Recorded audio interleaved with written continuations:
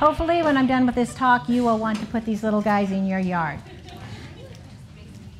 Okay, what we're going to do is I'm going to talk a little bit about the description of the mason bees, how you can attract more of them to your home. I'll do a little bit about mason bees versus honeybees. We'll talk about the life cycle of a mason bee, which is very important, some of the pests that they can get, and a little bit about cleaning them out, cleaning out your cocoons and your nests. Okay, these are called orchard mason bees. Sometimes people call them blue orchard mason bees. They are a native to North America, so they are one of our native bees. They are one of what we call our early pollinators. These guys are out usually mid-March to mid-May. That's when they do all their pollinating. They come out when it's still a little bit too cold and the honeybees aren't out yet. Your early flowering crops like your blueberries and some of your fruits, your plums, those are the ones that will really do really well by having mason bees around. They're a very gentle bee. The males don't sting at all, and the females will only sting if you trap them or almost squish them in your clothes or something like that. They're a solitary bee. They don't have a queen. They have a female and they have a male, and that's all there is. And like I mentioned, they are active from mid-March to mid-May. This picture that you see of this little guy, this is a boy. Easy to tell the boys from the girls. The boys have that cute little white puff of hair on top of their head, or gray, depending on how old he is, I guess. They also have longer antennas, and the males are a little bit smaller than the females. And that's usually the way it is in the insect world. The males are smaller than the females. All right, where do mason bees nest? They nest in anything they can find that is a little bit bigger than the female's body, which is somewhere between 1/4 of an inch, 3/8 of an inch. They will, in nature, they like empty, hollow reeds, bamboo, anything that has a little bit of hole in it. Those of you that have T111 siding, we get calls of people telling us that, I've got these bees, they're going into my siding and they're ruining it. Well, mason bees do not drill holes. They only use holes that are already there. So you don't have to worry about them ruining the side of your house. They're just using that little tiny hole that's already there for them. It's a perfect spot for them to go into. I have seen them in electrical outlets, and people have them in their shed or in their barn. Just a nice little hole, perfect size for the female to make her little nest. Back there we have a display of mason bees, and you'll see one that is no longer viable, but it's in the end of a hose nozzle. Any place they can find, they will use. But if you really want to encourage more of them to your home, you can put out your own nests. Like I said, there's a nice display back there, and it has several different types of nests. You can use wood blocks, drill holes in them, and put these straws in them. They sell special straws that are made specifically for mason bees. They're just the right size, they're just the right length for the mason bees. You can use PVC pipes and then stick all your straws in there. The picture up there on the top picture, you can see that plexiglass. One of the master gardeners from Washington County, Ron Spindle, he makes those, and he is really into mason bees, and he's got a lot of videos on television, so if you, on the internet. So if you go to Washington County Master Gardeners and Google mason bees, you will find a lot of his videos on the mason bees. Very interesting things. He makes these clears with clear plastic so that he can take them apart and look and actually see what the bees are doing. Okay, if you want to attract them, yes, you have to have the nest, but there's a few other things you need to have too. You need to have food. They need to have food. Mason bees don't go very far away from home. Honeybees can fly up to 4 or 5 miles away from their hives in order to find their food supply.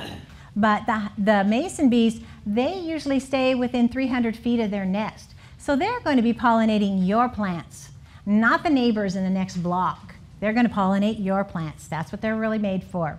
They prefer composite flowers, the ones that have the tiny, tiny little middles inside of them, but they will come to any flowers you happen to have in your yard. The mason bees, when the mason bees come out right now, pretty soon, hopefully. We had a colder winter, so we're not sure exactly when they're going to come out, depending on how cold it does stay this spring and this month. But you'll notice your Andromeda bush, those of you that have Pieris japonica bushes, are almost starting to bloom. When those bloom open, you can almost bet that that's the time that your mason bees are going to come out of their nest and start their pollinating. They really like the blueberry blossoms. It's really good. If you have blueberries and you want to make sure that they get a lot of pollinating done, definitely have some mason bees and have them close to your blueberry plants because they really like the shape of the little blueberry flower. They also need mud. They use the mud in their nest building. And luckily, we have clay mud here because they don't like sandy silt mud. It doesn't hold together good enough. They can't make a little mud plug. And back there in that display, you will see I have some mason bees, I have some mud plugs, I have some pollen balls, I have everything that you will see inside of a mason bee nest back there. So before you leave today, don't forget to go back and look at the display. If you don't have mud, which we all have mud, I think. Actually, we don't all have mud. One master gardener that has plants everywhere and she didn't have any mud. She had to come to my house to get some dirt. But the rest of us, I think we all have enough clay for these little guys. Now, mason bees versus honeybees. One's not better than the other one. They just have their own capabilities, their own jobs to do. But I'm going to tell you a few things that's very special about mason bees. Mason bees are active at a lower temperature than honeybees. True Oregonians. They don't care that it's a little cold out there. They don't care that it's a little rainy out there. They're going to come out anyway. But the honeybees, no, they're not from around here. They're from Europe. They said, I want to stay warm, I want to stay inside of my hive, and I'm going to make some honey. That's all I want to do right now. So, like I said, as soon as the temperature reaches about 50 degrees for several days at a time, you'll probably start seeing the mason bees come out. But you probably won't see the honeybees yet. They'll still be in their hives. Mason bees, they are really hard workers. They are early risers. They'll get up in the morning, they go and they work, and they work until nighttime, and then they're done for the day. The honeybees, yeah, they don't care. They don't want to get up early. They don't want to stay up late. They have other things to do in the hive. And I'm going to tell you why the mason bees work so hard during the day, too. They also, like I mentioned, they stick closer to home. They're not going to fly away. They're going to stay closer to home. Now, it doesn't take as many mason bees to pollinate a fruit tree as it does a honeybee. How many mason bees do you think it takes to pollinate a fruit tree? 3. 3? Any other guesses? 500? Well, she's closer. 7. Wow. It takes only 7 mason bees to pollinate. How many honeybees does it take to pollinate? 17? 52? How about 545 honeybees to pollinate a fruit tree? And the reason why is because what the female does, what her life cycle is. This is the life cycle of a mason bee. In spring, she will wake up early. Now, the males come out first. This is really interesting. If you have a straw, and the straws are usually about 6 inches long, they are 6 inches long, the ones that you purchase, the female, nature is so smart. The female knows that that the males want to come out first. So she's going to make sure that the eggs that she lays at the very back of the straw are going to be females. And the eggs she lays at the very front of the straws are going to be males. Because the males wake up first, they come out, they do need to do a little bit of eating before they mate. Then mating occurs, and then the males die. That's all they're good for, sorry about that. 3 or 4 days after mating, the female's going to start her nesting process. She's going to go get that mud that you have for her, hopefully not very far away from the nest site. She's going to collect that, come back to her straw or her nest, wherever it is, and she's going to put a little bit of mud in the bottom. Then she's going to go visit flowers, and this is why she stays awake all day long. She's going to go to 75 to 150 flowers in one day. Busy girl. One very busy girl. And then she'll collect all of these flowers, and she'll make about 15 to 20 trips to the nest site, to the flowers, to the nest site. After she collects that many, then she'll lay an egg inside of there. So she's already got the pollen, she's got the nectar, and now she laid her egg in there. Then she's going to go collect a little bit more mud and make another little mud plug. Because remember, these are solitary bees. They are each individual bee, so she doesn't have to have them all together. She wants them all separated. She can lay 30 to 40 eggs in her lifetime, and that's about all the days that she will live. It's about 40 days, and then she's done. So inside of this little straw, inside of their little nest, after a few days, the egg will hatch, and then the egg hatches into the larva, and the larva will feed on that nectar and that pollen inside of that tube for about 10 days. And then they will spin a cocoon, and inside of the cocoon, they will start to pupate. And through the summer, they will transform themselves from the larval stage to the adult bee. And by summer's end, every bee inside of there is full grown. If you were to take them out and undo the little cocoon, you would see a full-size bee. Okay? They stay in that state until the next spring when they come back out again and do it all over. Now, they do have a few problems. One of them is called a chromium mite. And what happens is when the female is out flying around from flower to flower, these little mites land on her body. And then when she goes inside of the straws to lay her eggs or to put the pollen and nectar in there, they come off of her body.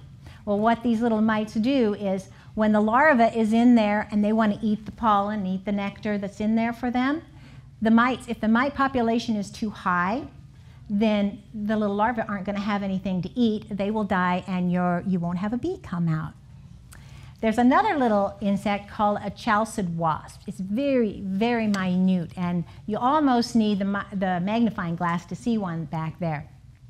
They're pretty ingenious. They can actually sometimes even lay eggs through the straw. That's why we have a heavy covering for the straw and then a lighter covering inside. These little chalcid wasps lay an egg inside of the cocoon, and then the egg hatches out and eats from the inside out. So you also do not have a viable bee that comes out. So you can make raising mason bees really simple, or you can make it very complicated. How many of you have ever cleaned your bees?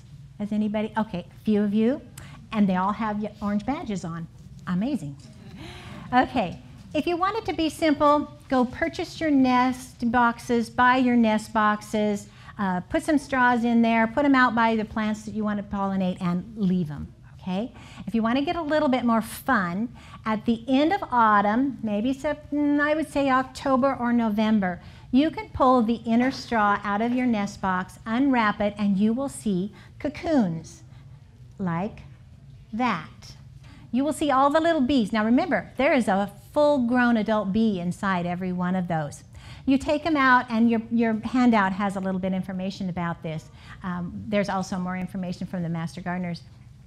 You take them and you can make it either a really nice bleach solution, and you're actually washing those cocoons. And you're washing them to get all those little mites off of them. And after you do that, then you take them, you put them in a box. You can put them in your refrigerator, if your husband or wife doesn't mind, or you can put them out in an unheated shed and wait till next spring. And about this time of year, you can bring them out, set them underneath your nest boxes, and as soon as they emerge, they'll have all these straws ready to go into again. Now, if you want to do it simply, here's the thing to do.